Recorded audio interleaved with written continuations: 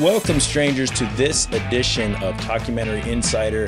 This is a little bonus feature for our normal show where we have the opportunity to sit down with some of the people involved in the documentaries we cover on Talkumentary. I'm here with one of our illustrious co-hosts, Sister Lauren. What's up, sister? What's up, bro? What's up, bro? Bruh. Gross. I hate it. Bruh.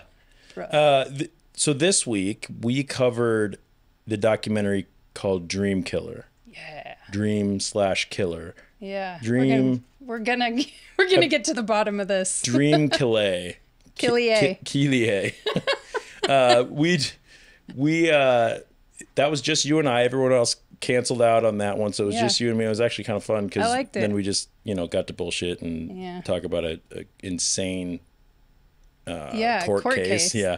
That was a documentary from 2015 that was about a wrongful conviction of a young man for his alleged role in a murder case, all based on the testimony of another young man who dreamed they were both involved in this murder, even though they were not. So kind of insane. If you have not seen this film yet, make sure you go out and check it out. We watched it on iTunes. Then you can go listen to our main show, and then you can come back and listen to this. So tonight, though, we have a very special guest with us over the airwaves. He is known for works such as The Zen of Bobby V, World of Jenks. It's about a girl, Posterized, I believe. Posterized. It's Not Over, All American Family, Andrew Jenks, Room 335. But we are here to talk to him about the film he directed and produced in 2015 called Dream Killer. His Wikipedia calls him the Mighty Jank. He is a... Yeah, I don't know where that came from. I love it. Someone sent that to me. I think it might be Alex, one of my cousins, who's fucking... I've never heard that before. So. I think it's awesome. But anyway, Andrew Jenks, welcome to the show, sir. Yeah. Thank you for having me. Thank you. Yeah, we're glad to have you here. I was actually introduced to your work by one of my lifelong best friends and the producer of this show, DJ. We grew up next door to him, Lauren and I. That's how we know him. Well, that's fine. We've known him since he was since we were little booger eating shitheads. Yeah, but he still is, though. Yeah. I don't know if you knew that. So you guys work together? He does video stuff and all that. You guys work together. How do you know DJ? Do you know him like well, or is it just kind of you guys work together once? No, this is going to sound tremendously more suspect and shady and kind of like interesting than it actually is. Okay. I hadn't thought of you asking this, albeit it makes perfect sense. I can't tell you professionally how I know DJ. Okay. Fair enough. Because it's I know him through a project that we were filming in a place and none of it has been released yet. Okay. So I'm always on the air of like, I can probably wiggle some sort of, but like, it saves everyone's time from, but if things work out, I will one day come back on this show. Yes. And it will be a pretty, it's not what you would expect in a cool way. Okay, awesome. I love that. That's really cool. Yeah, so but he told me about Dream Killer, and as soon as I heard about what Dream Killer, just the premise of it, I was like, okay, shit, this is something we have to do for our show because this sounds awesome. This unbelievable story about a person being convicted, a person being convinced that they themselves was involved in a murder that they weren't. Mm-hmm. And also bringing someone else and somehow the conviction going through. There was not a minute in that documentary that you put out that I wasn't glued to the edge of my seat going, how the hell is this being, is this happening in this way? Mm-hmm. We kept looking at each other going, it gets worse from here. It's insane. But, since I got you here, I'd like to know how you got involved in that story at all. So the original, conviction, or the arrest, I should say, was back in like 2001, which I don't know for a fact how old you are, but I think you're somewhere around my age. And So that means you were probably in high school or something when the original things were going on. So it's not like you were following it necessarily from the beginning, but how did you get involved in this crazy story? So I was pitching a documentary idea to this guy that I've become good friends with named Chip Rosenblum. And I was pitching him an idea, as I recall, about a journalist named Dylan Radigan. And it was a documentary concept. Chip has financed some like amazing movies through the years. He's written his own. And I was pitching him this idea, and he said no. He passed on it. He did say there's a guy who's in prison from Missouri, where Chip is from, and this guy's name is Ryan, and I feel like he's in prison for a murder he didn't commit. You should look him up, and if you're interested, maybe I'd finance a documentary about that. Huh. Wow. And that's how that started. Was my then spending, I think, quite a bit of time understanding the case, reading about the case, obviously, eventually reaching out to Ryan, or telling his parents to have him call me if he was up for it.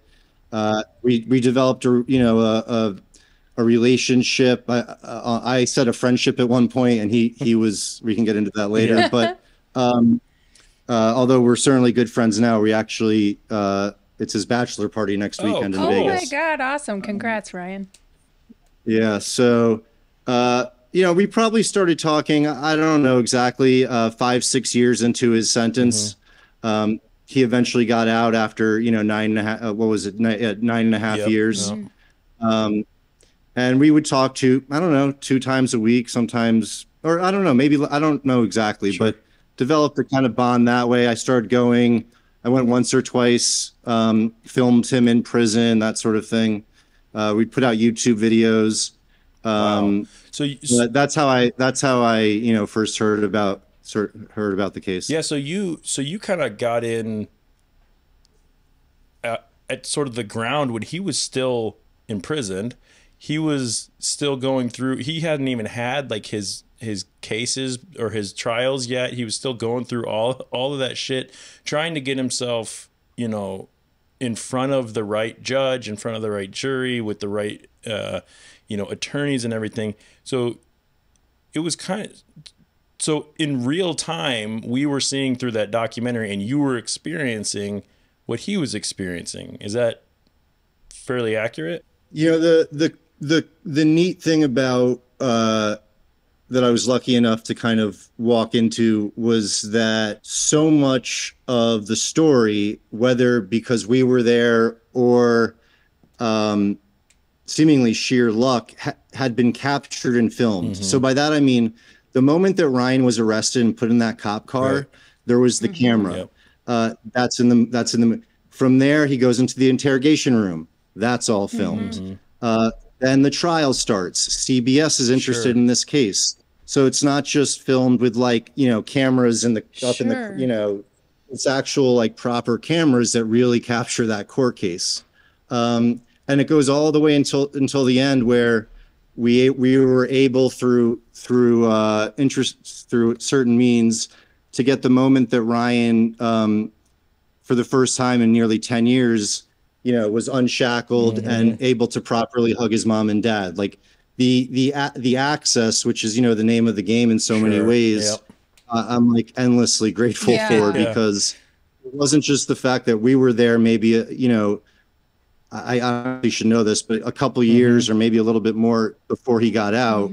It had also been documented in certain ways. Right. And and to be fair, this all, the film came out, 9 years ago or something like that. So a lot of your prep work was even longer ago than that. So I know you had told me in an email, I haven't really thought a whole lot about the film, the filmmaking process, and quite obviously you've got other stuff going on.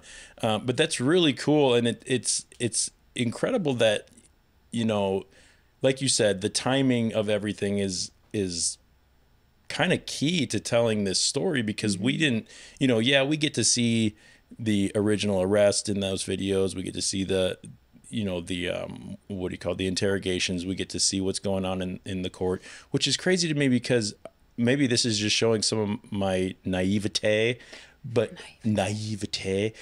like I thought that you couldn't like record in courtrooms when that stuff was happening. I thought that's why you got courtroom drawings and things like that, but maybe I'm just wrong. I don't. Exactly. That's right. So it depends on, I think a judge can ultimately decide whether or not it's filmed, but that should be certainly fact checked. Like maybe it's a state thing or a county thing or the type of crime. I don't know, but either way, we did have like not just the footage, but like proper guys and who do this sort of thing that are able to film courtroom cases in a right, you know, in a solid way, right, in a way that you can use in a documentary, and it doesn't all feel like, you know, just complete, you know, it's not like a surveillance camera or whatever. Right.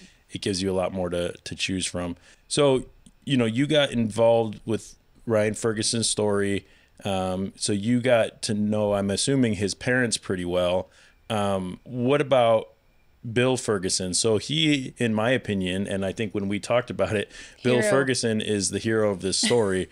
The person who kind of relentlessly went after the overturning of his son's conviction. Is he as powerful and as inspiring as a character in person during real time as you portrayed him as in this film? Because when we're watching it, you know, I wanted to get a you know, I'm with Bill Ferguson's, or I wish my dad was a Bill Ferguson t-shirt. You know, speak to me about him. Yeah, Jeff, that's spot on. Yeah. Like I'm so like that made my day what you just said about him, because that is who he is.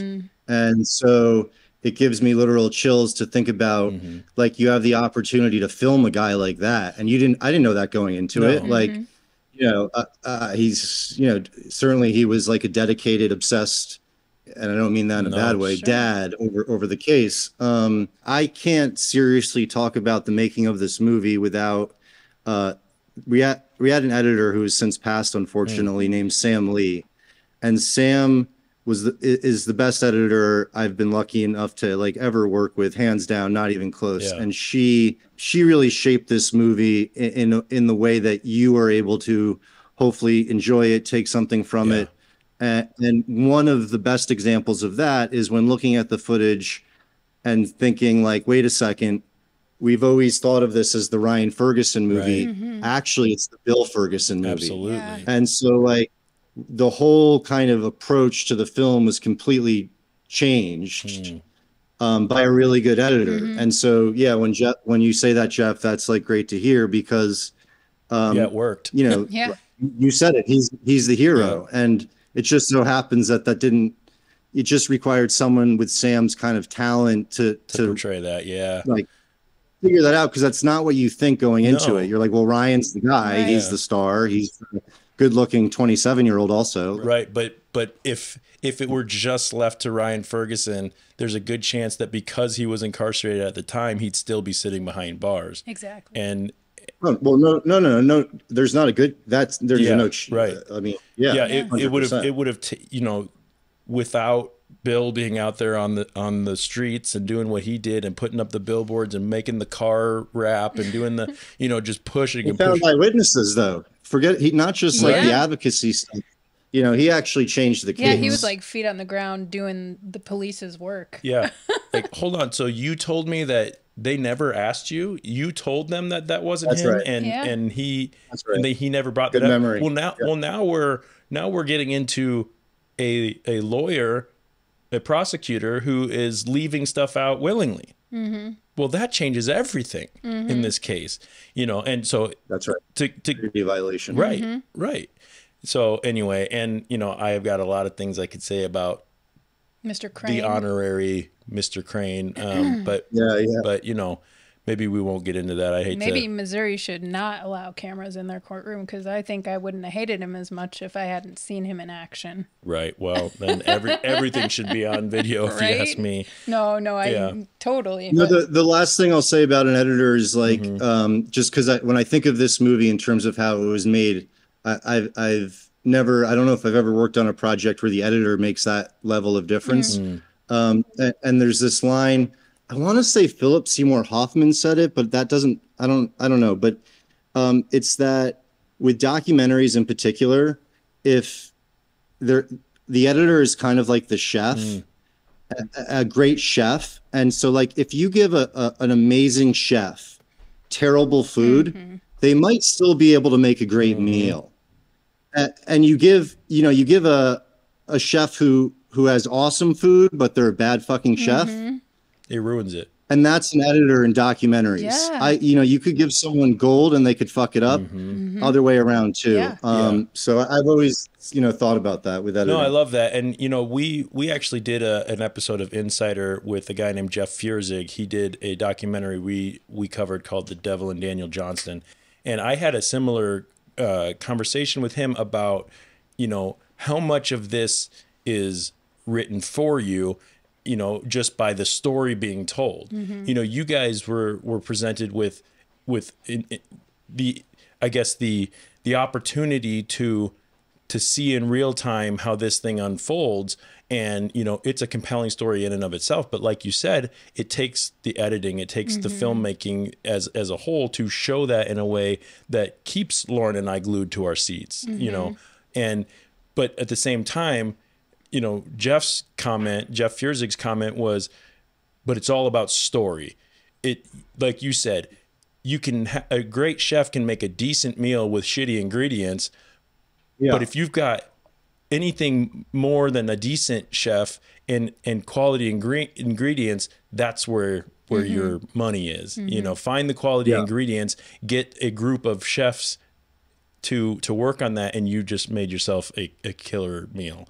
So, I love that. And that's the thing about documentaries, I think that's really, through the run of our show, that's really kind of gotten to me, is how much of the really, really compelling ones are because of somebody like yourself, Andrew, being not to take anything away from the work that you do to put yourself out there and find these things, but somebody having the right ingredients at the right time for the right audience, and being with the right team to put it all together, and I don't know if you have anything to speak to that, but that's, it's crazy how much of that has to be kind of organic. Like the stars have to align for that to happen. I completely agree. And one thing that's fairly in the vein of what you're saying is, I had this producer that I worked with,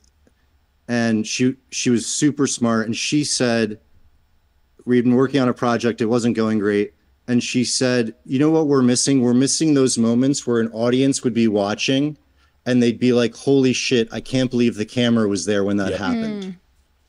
And it's Jeff, it's kind of a little bit of that, maybe the word's luck, whatever it is, maybe hard work, effort, persistence will also help create that kind of like luck. But we hadn't had that. And I thought that was such a like tangible way of being like, yes, you're right. We do not have that. And once we find that, that's what's going to maybe put us over where what's something that we're missing right now. And, luck in those, sure, that's something, but you're much, for example, you're not going to hit the Powerball if you never play the Powerball. Right. So the more you play into the Powerball, the more your chances go up to win that jackpot. Well, if you, Andrew, and your team are out there looking for stuff and digging through things and looking through the files and watching the footage and talking to the people involved, all of a sudden you're opening yourself up to be in the right place at the right time. Whereas if you're just sitting there going, well, as soon as I get, as soon as my agent finds me the right thing, well, no, like that's not really how, I don't think, how a documentary works. You're here to find I imagine the only other thing would be if you're a really... I'm kind of just brainstorming, but if you were a really brilliant director and or editor in documentaries, are you able to still create or edit moments where you actually weren't there in that moment, but you somehow have the ability to manipulate, again, not in a bad way, the footage to make it feel like that. That's an interesting, that could be another way of thinking. Right. depending on, you know, you have the after the fact, but can you still get the same effect? It's all about the perspective, like, because us watching, we don't know. Right. Yeah, and that's, you know, that's why I ask you, you know, we talked upstairs a little bit, like pre-recording, where, you know, where we, and you've already answered this, but where we said, I'd love to know at what point did Andrew get into this story? You know, that's the fact that it seemed like you and your crew were part of the story from the time he was arrested in 2001 to now. You know, that should be a compliment to you and your team for making us even wonder about that, because we were invested in it the whole time, and we didn't feel like, oh, well, there's all the historical footage, and here's all the... There's not like a point where you can tell when you guys actually came in, which is no, that's great to hear. That's great to hear. And again, it's also a little bit of luck because it had been... No, that's interesting. I'm glad to hear that. Yeah, I don't know. I'm glad to hear it. No, it's all good. So, you know, a lot of times when we watch documentaries, not everybody gets the resolution of their film, you know, in the time that they decide to put it out, you know.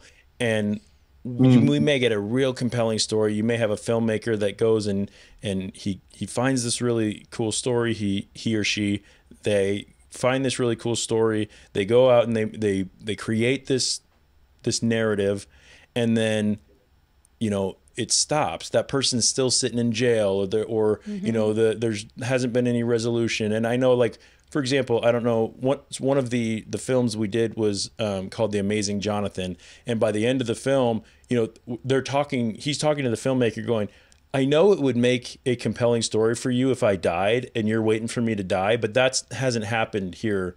And, you know, so it's like, as the filmmaker, you're going, shit, I am just sitting here waiting for him to die because that would wrap up my story. Like, that's fucked up. You know what I mean? But you got fortunate enough, and I suppose, I don't know how many years you worked on that, but we were lucky enough, I get to see kind of a conclusion to this, although we didn't see Chuck getting out. Erickson, yep. We didn't see him get out because that didn't happen until 2003, right? Very recently. Yeah. 2023? Yeah, I'm sorry. 2023. We went back in time. No. 2023, right. So we're seeing a lot of the real-time conversations. Were you in the vicinity? Were you at the camera when Bill and Leslie Ferguson got the call from Kathleen Zellner? Yeah, Zellner, about Ryan's release? Like, how did you hear that information? So I was with them the day that he got out, driving around in their car, me, him, that's so cool. His girlfriend at the time, and Leslie and Bill. Right. And we were driving around. There was confusion as to where he was getting out. They said different things. It was a total, you know, frenzy. Sure. The moment that they got the call, I think 48 hours, and this amazing journalist, Aaron Moriarty, had been following this case for a while. Okay. And that was footage that they hadn't maybe there was a portion of it they used. Sure. And Aaron and CBS, who were very nice to us, and I was like, do you mind if I watch just the raw tape? Right. Because obviously 48 hours is sort of like much. And they were like super cool. That's how I think that footage was found. Yeah. Nice. So you had kind of cultivated a relationship with the family throughout this process. Can you tell me how you heard the information, how you heard that the news that he got out, that he, you know, because we find out in the documentary that it's not like, you know, a lot of times you hear like, hey, they're talking about it, he's going to be out within the next 2 years or whatever. He basically, from what it sounded like, was told, nope, we're throwing this out right now. Let that man out of jail, out of prison. And so you get that word. How are you feeling? How do you receive that? Do you remember the time when you heard that, and like what was that like for you? Ryan is unique. Ryan and I always got along outside of just kind of my following and capturing his story. We had very like similar interests and kind of outlooks on things. And so we've become really good friends. And so in a very kind of, I hate this fucking word, but like organic way. And he's like buddies with all me and my high school buddies. Like we've gone on summer vacations together, the whole thing.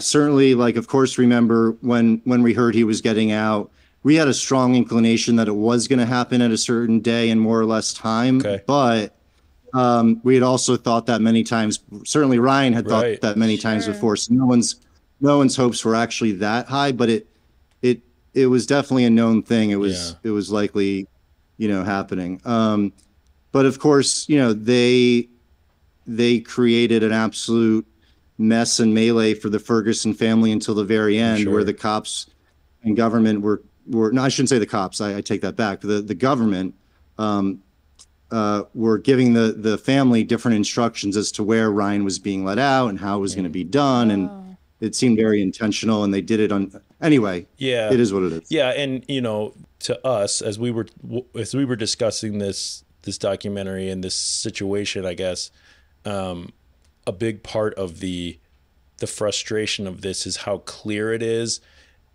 that a system is covering itself. It's watching its own back. It doesn't want to overturn things. It doesn't want, because if we start going back on what our people and our systems and our, attorneys and our judges and whatever it may be, if we start going, and looking at those and overturning them or second guessing them, then we may be opening a giant can of worms, and we also may be ruining our own reputations in the process, which, could get people in trouble and all that.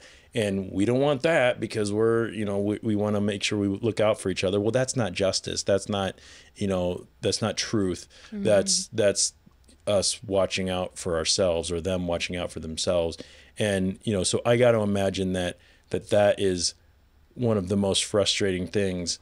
And to find out that he's getting, I'm jumping out of my seat when I see that on the film. So I can only imagine what they, everyone that was involved and gotten close to must have felt like in that time. What I'll say about that in terms of Ryan Ferguson is like, I also look up to him in a lot of ways. They never had he or his father or family ever had any sense of self-pity. They never were like, why us?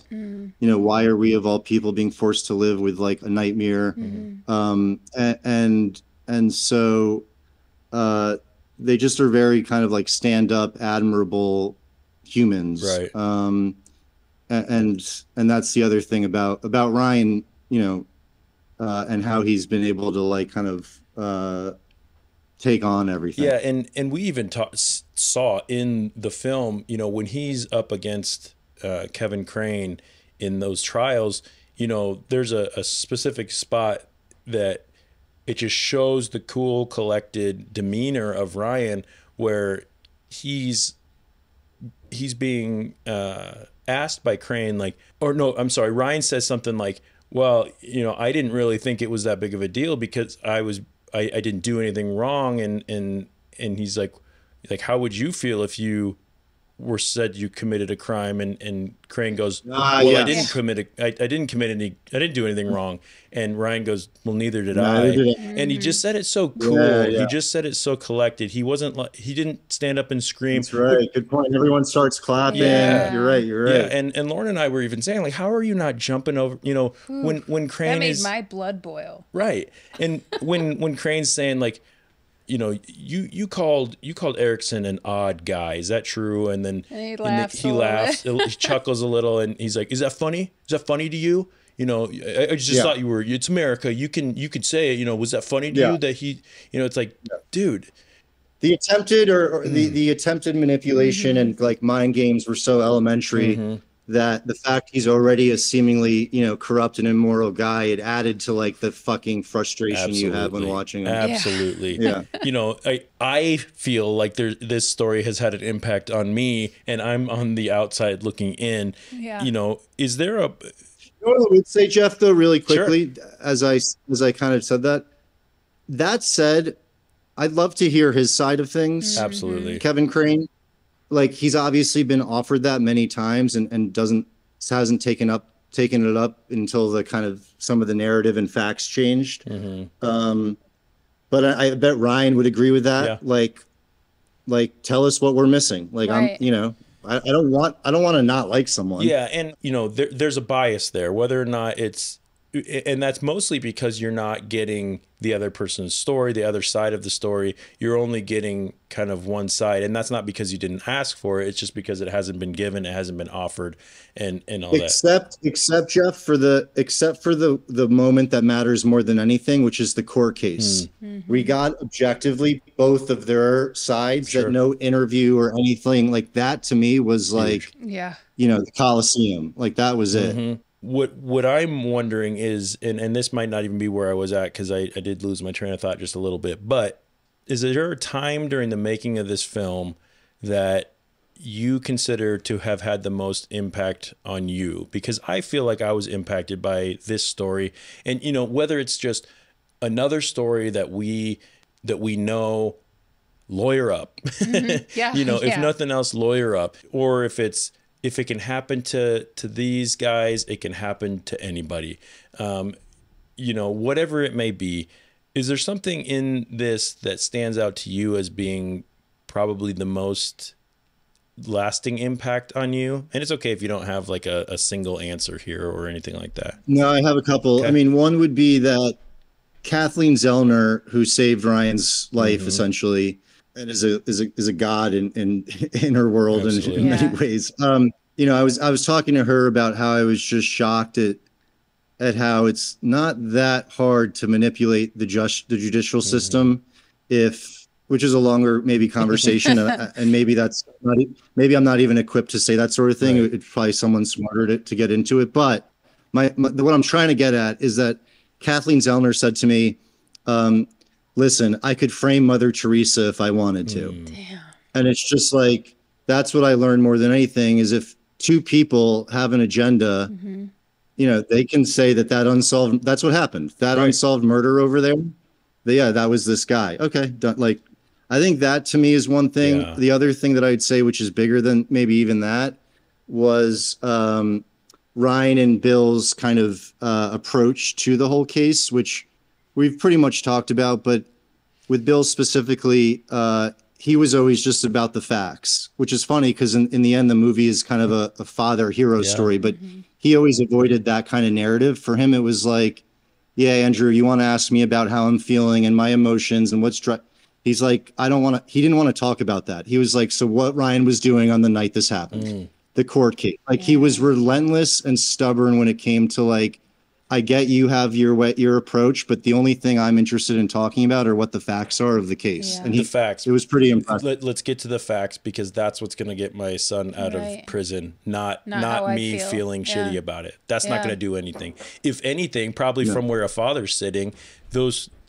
feelings, those emotions are going to water down this narrative. If anyone's watching it, if anybody sees it, if I start getting into, if I talk to someone if I talk to a judge or a Kevin Crane or a Kathleen Zellner or anything like that, the people that are here to determine my son's fate, if I even talk about what I feel about it, all that's going to do is turn on their radar or whatever alarms bells saying, okay, we're getting away from this. This is getting too diluted, and whatever. His focus, sounds like he was laser focused on saying, nope. Like, I just the facts here are that there's no facts. There's no evidence. I'm sorry, not no facts, but no evidence against my son putting him where because he wasn't there. And to me, I agree with you. That is a huge inspiration. Yeah, let's talk about how I feel after this is all wrapped up, after I get my son out of prison. Yeah. And I that was one of my favorite lines, I think, in the film, was when he went outside and the press was kind of there to talk to him, and he goes, let me go get my son. Excuse me while I go get my son. Yeah. And the only reason I remember that, when I haven't seen this in 6 or 7 years probably, is that I thought, and I was probably wrong, that should have been the title of the movie. Oh. Excuse me while I go get my son. Mm-hmm. That's the only reason I can cut you off and be like, it's excuse me. I remember. Yeah. I remember I was trying to build a case for that. How did you come up with the name for it? How did you guys land on that? You know, I think if I remember correctly, Dream Killer for kind of obvious reasons. Sure. Kind of a, you know, it's short, it's you know, pithy. Mm-hmm. It very much speaks to the core of what the question is. To me, it's kind of like, I don't know, it's intriguing to me. I'm kind of like, okay, what's this about? Especially for a documentary, mm-hmm. you know, like documentaries sometimes have it's changed, but sometimes it's kind of like, oh, I don't want to listen to like a textbook or something that I'm learning about. Mm-hmm. And Dream Killer sounds like a horror mm-hmm. film or something. Yeah. And I kind of like that sort of play on things. And I think that's why we went the extra / maybe ridiculous step of putting in the slash, you know, the slash there. Mm-hmm. But I'm all for mixing it up. So sure. We had this great producer on the film named Brendan Crane, who was great. Mm-hmm. I don't know if it was his idea, but I remember he was making the case for it. And yeah, I'm all for it. Cool. I was skeptical at first. We had a conversation on our show on what the correct pronunciation. Like, do you say the slash? Is it just Dream Killer? Right. You know, Dream / Killer. And then if you're looking it up, I like clarity in life, and it does not provide that, which was one of my hesitations. Right. Yeah. No, and then you know we went into calling it Dream Killier. Dream Killier. Yeah. Anyway. Okay. So let's see. So silly. You know, I was going to ask you a little bit about your what kind of contact you still have with Ryan, but of course it's you know, sounds like you're pretty close to him still, which is awesome. What about Chuck? Do you have any communication with him? Was he a part of your story at all in this? Yeah, two things. I mean, one, I kind of forget, but after Ryan got out, we actually created an MTV show called Unlocking the Truth. Right. Ryan and I EP'd it along with some other great people, and Ryan also co-hosted it. And Ryan and his co-host actually found, I think, I know they found evidence that helped contribute in its own way to the release of this guy out of Carolina, mm-hmm. really amazing guy. And so he had been wrongfully incarcerated for like 20 years. Jeez. And in terms of Chuck, he's certainly reached out to me through the years. I was always very grateful that he let us go and interview mm-hmm. him. You know, he definitely didn't have to do that. It might have been a risk to his case. I don't recall, but he did. I feel like we always, and in some ways maybe learned from Ryan, treated Chuck with a lot of respect mm-hmm. and absolutely zero judgments, mm-hmm. and just tried to, again, take a page from Bill almost and just follow what were the facts of the case. We're not here to bash somebody. You know, the funny thing, or not funny, but the interesting thing about all that and about watching this and talking to you about what the Fergusons are like. So you've got Chuck Erickson, who could very easily fall into the realm of, this is our villain. You know, mm-hmm. this is the person who erroneously made a claim based on a dream that he had, that he somehow connected to a murder case that happened, you know, and because of all that, my opinion is, because of all of this, we still don't know who killed Keith, right? That's right. Keith. We still don't know. Yeah. Sorry. Is it Keith? It's Keith, right? Keith. What? Oh, Heidholt. Yeah. Thank mm-hmm. you. You know, and it's probably because the law enforcement thought they already had the right people. I don't know. That's all speculation, of course. But, you know, someone who could very easily be the villain, I could see myself holding a lot of resentment mm-hmm. towards Erickson if I were a Ferguson. Yeah. Because...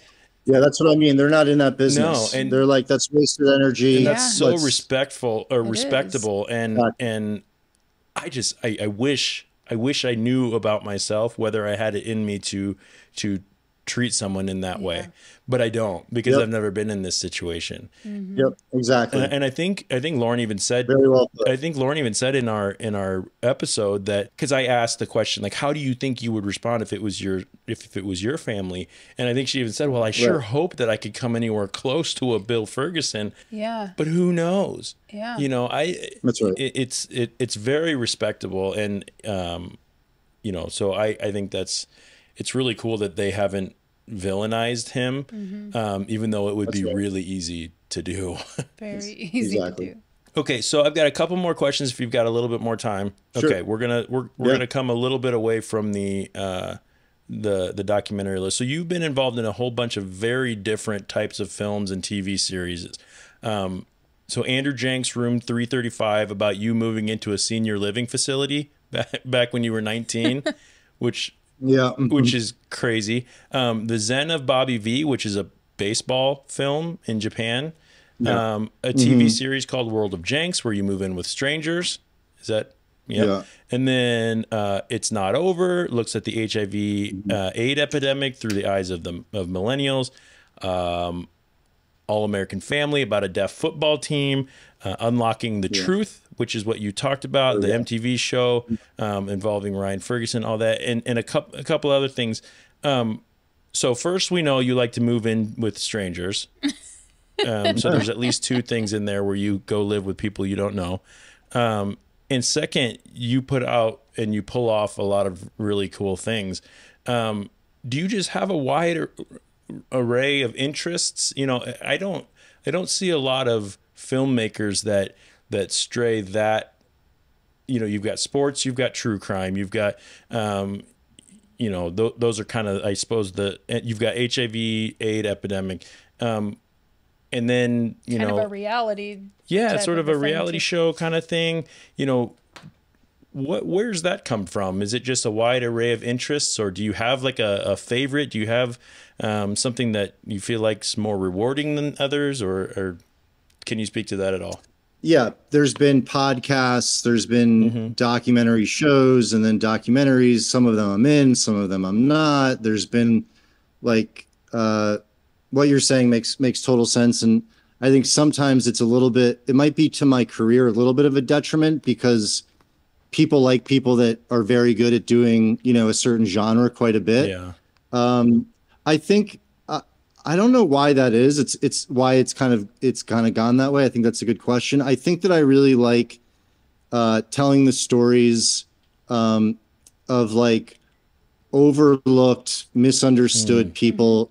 Sounds really cheesy, but it's like, if HBO will pay for my movie where I went and lived in a nursing home, like that, like to me, if MTV will give me a bunch of money to like live with a homeless girl in one episode, a kid with autism for a year, like, so I think I kind of like might really enjoy those stories, and whoever wants to pay me and allow me to tell them in some sort of form, I'm down to like try and finagle a way to like make that work in a way that I like. And sometimes it works and sometimes it doesn't. Sure. And, you know, I feel like, you know, Lauren and I've known her for a long time, my whole life. So, Lauren, I can speak to her. 40-ish years. Yeah. I resonate with that because we have tried and done a lot of different things in our lives. And, you know, we talk about podcasts to make or shows to make or things to do. And it's like, well, we could do something about documentaries, or we could do something about talking to our mother, or we could do something about watching movies, or we could do something, you know, all over the place. Yeah, it's like a potpourri. Right. A potpourri. A potpourri. You know, but I like that. So you said it could be a detriment to your career. To me, I say, you know, I hope that's not the case, because when I look at your body of work, I go, this is fucking cool, because you've got so many different things all told in, you know, your style and your kind of your way, you know, but to me, I think that's a good thing. That shows diversity. That shows that you're not a one-trick pony. And do you have something that you find, like a style that you find more like pleasurable than others, or more rewarding, or is it just kind of, you know, depends on what's going on? So no, listen, I appreciate that. Right now with this, it changes a lot. So there's at different times, I'm kind of like a couple of years ago for what I was fascinated by, like how to do really good interview shots. And it was partly because I was on a show and one of the EPs of the show was like, kind of called me out for very unimpressive interview shots. And I realized most of what I've done is verite and kind of following people in real time. I'm not a big like sit down and interview you kind of guy. And so I got really into like figuring out, how to do that better. And but I think I'm much more interested, at least today, back in like that verite, following someone in real time, seeing what happens. Because to me, it's like you're directing a film, but it's live and you can't, it's live directing, if you do the best with it coming at you in real time. Yeah. If someone cries and you miss the shot, or someone punches someone, you miss the shot. If someone, what are you going to go interview them after? And that's not, hey, can you hit that guy again? I missed it. Yeah. That's cool. Yeah. Okay, so I have a really hard-hitting question for you. I kind of feel like I'm going a little TMZ here. This is going to make headlines, I'm sure. For sure. I'm going to take a risk and ask this to you anyway. Sure. How does it feel to have been named number 19 on IMDb's 100 most handsome actors and directors?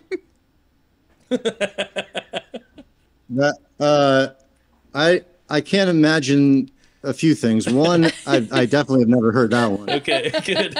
Good. But this leads me to part two. Are you making that up? 3. I can send you the list, man. It's just like a user list, but hey, you know what? Is it an old list or something? Yeah, it's like I think maybe when I was on MTV or something. Yeah, I don't know. But here's the thing, man. You beat out the likes of Ewan McGregor, Chris Evans. Email this to me. ASAP. I will. ASAP. I promise you. You beat out Chris Hemsworth. This is great news. You beat out Charlie Hunnam. You beat out Channing Tatum. You're number 19 out of 100, man. You are a good-looking fella. I do not. This is news to me. Okay.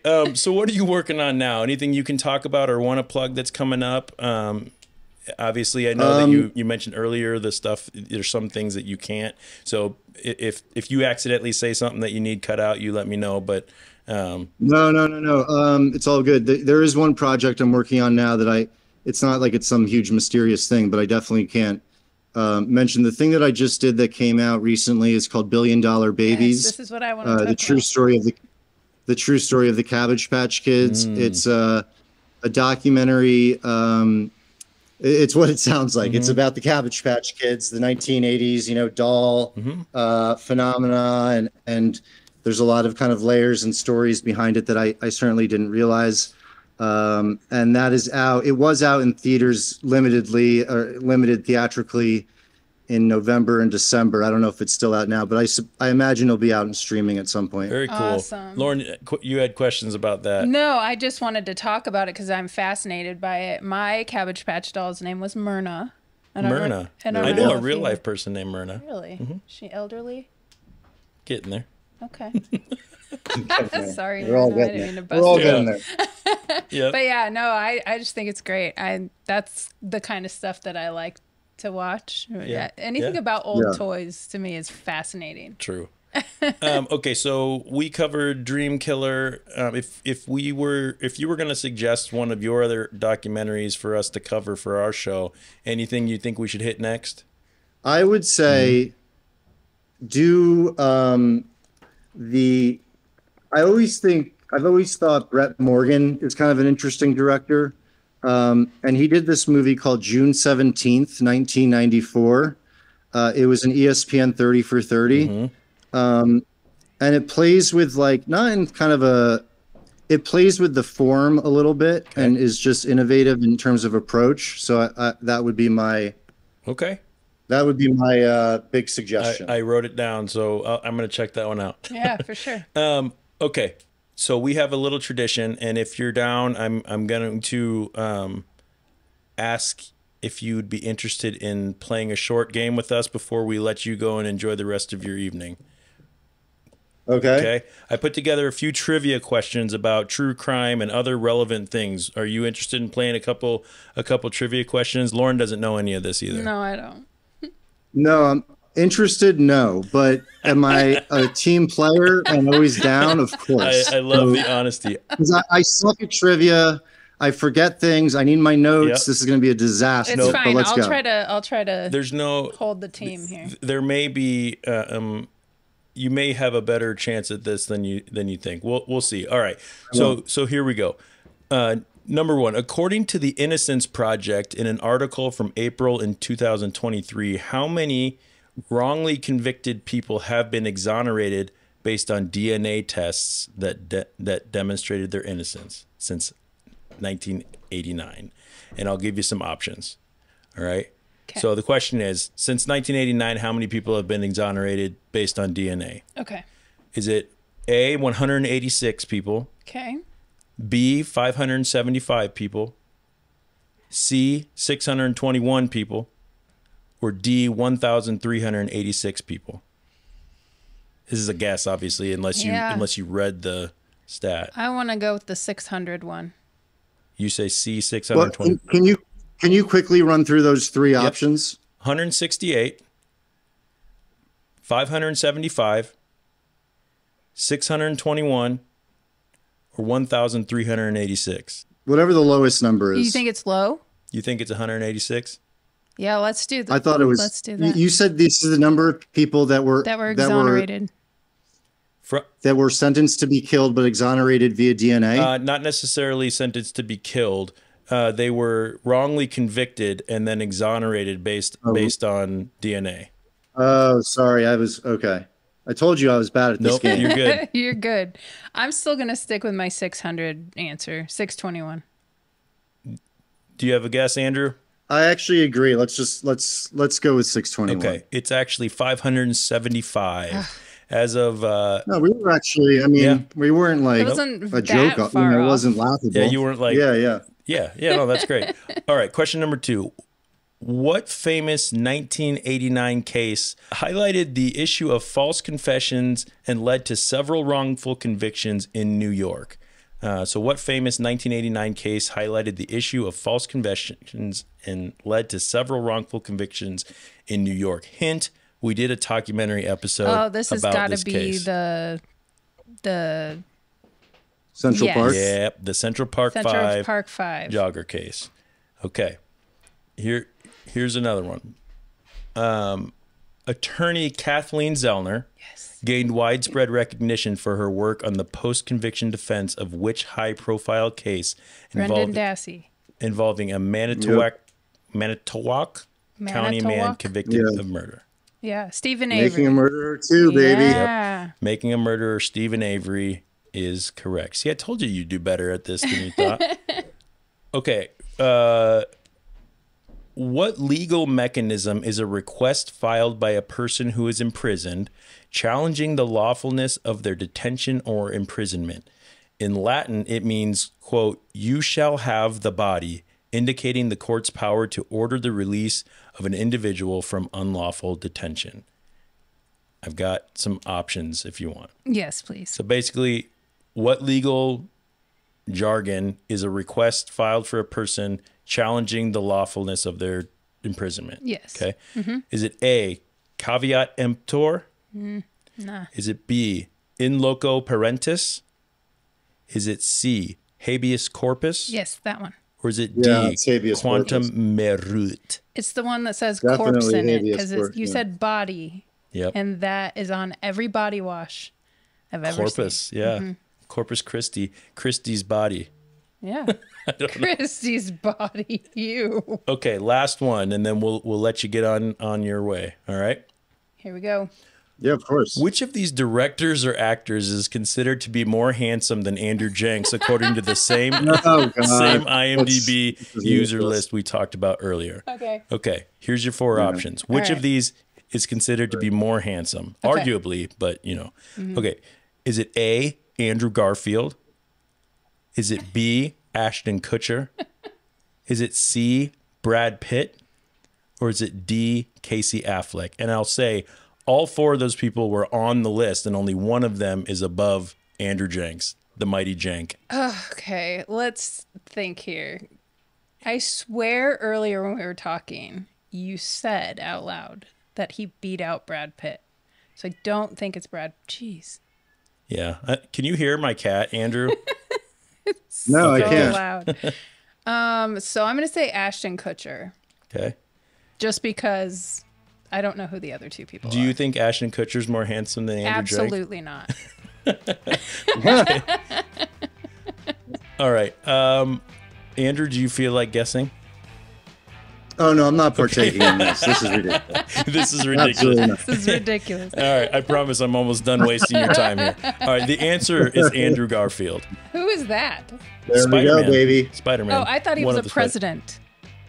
Oh, well. Like Andrew Jackson. Or James Garfield. Or James Garfield, no. Yes. So you did beat out Ashton Kutcher, Brad Pitt, and Casey Affleck. So nicely done. And I don't know who that other guy is, so it's fine. Andrew Garfield? Yeah, I don't have any idea. Watch The Amazing Spider-Man. No, he's all right. But anyway.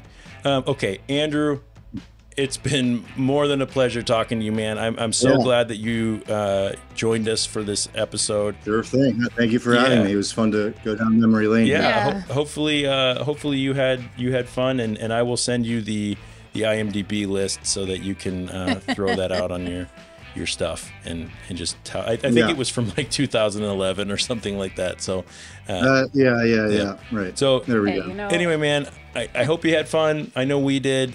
Thanks for putting. Yes, I did. Thank you, guys. Absolutely. Keep putting out good stuff, and we're looking forward to checking out another documentary of yours. Maybe if you're interested, we'll have you back for another episode. So. Yeah, of course. Let me know. Yeah, be well, man. To all of our listeners, thank you for listening. We hope you keep your minds open and be kind. I almost forgot my own tagline. We hope you keep your minds open and be kind to each other. And until next time, thanks for listening to Talkumentary Insider. Thank you, Lauren, Sister Lauren. All right, and we'll talk to you soon. All right, bye, guys.